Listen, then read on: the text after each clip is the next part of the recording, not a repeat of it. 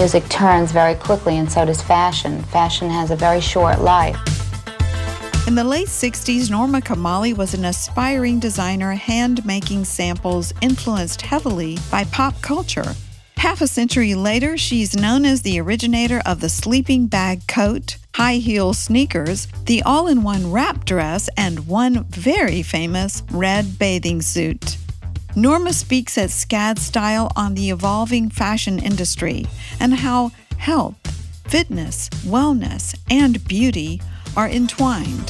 Thank you, Norma, for being here at SCAD Style. You give so much great advice about just looking great, feeling great, state of mind. Fitness, health, beauty, style, all really connect. So when you feel good about yourself, whatever you wear is just going to look fantastic. Let's talk about your outfit. You look fabulous. I work out every day. So the outfit I'm wearing has my workout outfit underneath it. So I'm wearing leggings and I have a tank top on underneath, and right after a meeting, I can run to my class. It has to be convenient for you, but it also, I'm making a point about the modern aspect of having clothes that can function for workout, but also work in the workplace. You've been such a forerunner in so many different ways. I've owned my own business this entire time because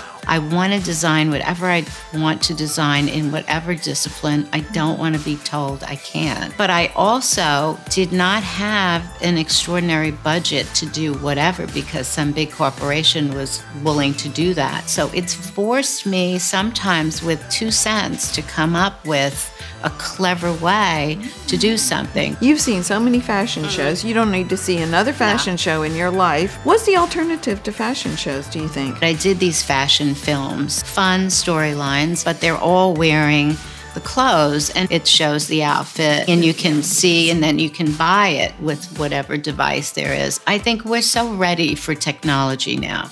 Now, there is something to the in-person event, and that I think could be done as theater or a dance thing where the clothes are a part of something, whether it's VR where everybody can sit in a theater that moves, much more exciting. Just a fashion show with girls walking with sad faces, looking, stomping. There's a population in our industry that love it, but women who love clothes, it's just like, that's not me. This is not my reality. There's endless possibilities for each brand to tell their story in their way in something that's modern and part of the future. Well, we're in SCAD Style. What's your definition of style? Timeless style. So if you have a piece of clothing that can travel through life with you, or a piece of jewelry, and it persists and stays with you in a timeless way, it becomes a new kind of fashion that's much more valuable. And in the 70s, I thought about dresses. What will they be like 30 years from now, 40 years from now? So I have a dress called the All-in-One that you can wear a million ways. My swimsuit with all the shirring that I did in the 70s, the sleeping bag coat, and they're still selling in my collections today. Sometimes it's good not to change all the time. Sometimes it's good to have those go-tos that will always be good. To be able to be creative every morning, to have a creative thought and make it happen, that's joy. That's totally joy. I agree. Well, thank you so much for being here at SCAD and for spending so much time with our students. My pleasure. And for talking to me. I've learned so much from you. Thank you. Well, thank you for all you're doing. I'm just so impressed. Thank you. Well, we women stick together. Together. Right. Yeah, thank you. Thank you.